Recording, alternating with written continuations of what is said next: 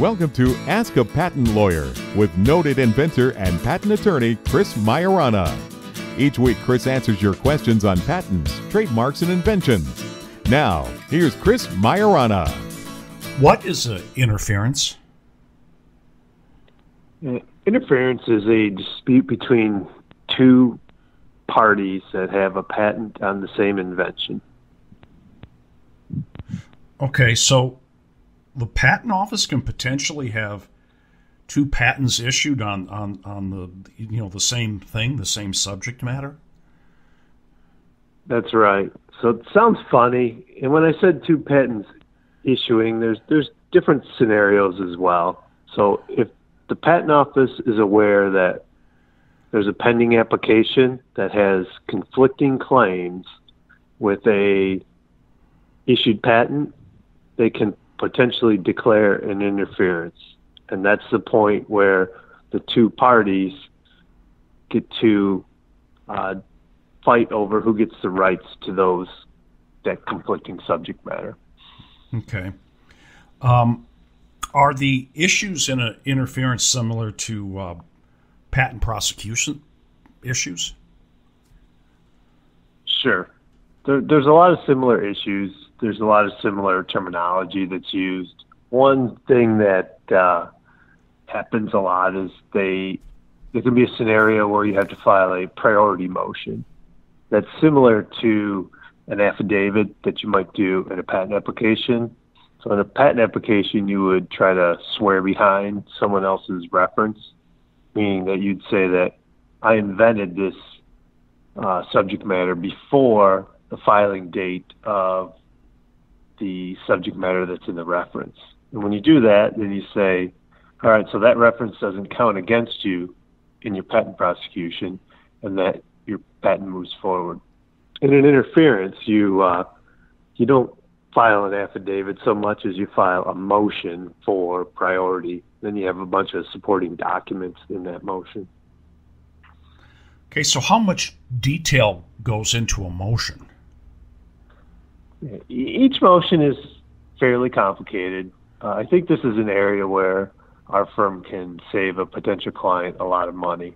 When we worked on the interference that we had, we figured roughly 3 to 4 times the amount of time that would be spent on an appeal brief that you'd file in a patent application would be the amount of time for each motion.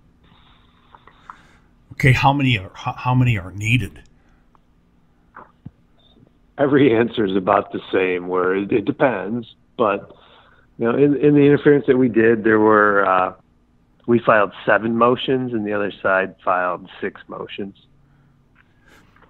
Okay, isn't it typically more than that? Yeah, there's a lot of national quotes that are out there that interference specialists will charge quite a lot to do each motion. I think with the level of expertise that we have in patent prosecution, and we had a lot of files that were very date sensitive, where you do the timelines that say, here's the reference, here's your diligence, your reduction to practice, and you have to be diligent between a certain amount of time. There's a little bit of a difference in an interference where they're a lot more particular about each time frame that you're showing diligence than in a patent application, because there's such a serious issue at stake.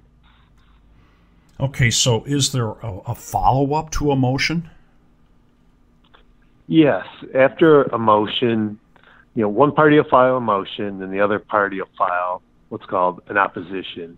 And then the original party gets to file what's called a reply. So it's a motion, then an opposition, then a reply. Okay, how much does all that cost? Yeah, opposition is going to be about the same cost as the original motion. So the other side files their motion. To file your opposition against it, you have to detail out quite a few things. It's kind of like a patent application appeal brief, where there's such a long structured format to these things that you're bound by that. So it's hard to cut a lot of corners and get to the chase, but we can still be reasonably efficient. So an opposition is going to be about the cost of a primary motion, and then the replies, probably about half that, maybe even less if reply is even needed. You should file a reply in general just to get the last word in, is my general theory. Okay, so are depositions needed? They can be needed. So one of the tricks is, or one of the red tapes is that to get testimony into the file to use in your motion, you need to have your inventor or witness file a declaration. So it's a sworn written record that puts their statements in the file. So at the end of that, there's a paragraph that the patent office makes you put in that says, by signing this declaration, I realize that I'm subject to being deposed. So the primary testimony gets presented in written form. The other side has the chance to depose that witness, to try to cross-reference and maybe find some inconsistencies with that. So there's a strategy that you only want to present the minimum number of witnesses needed in order to win the case. Because every witness you present, even in a written declaration format, is subject to a potential deposition. This sounds like a lot. It sounds a lot like litigation, is it?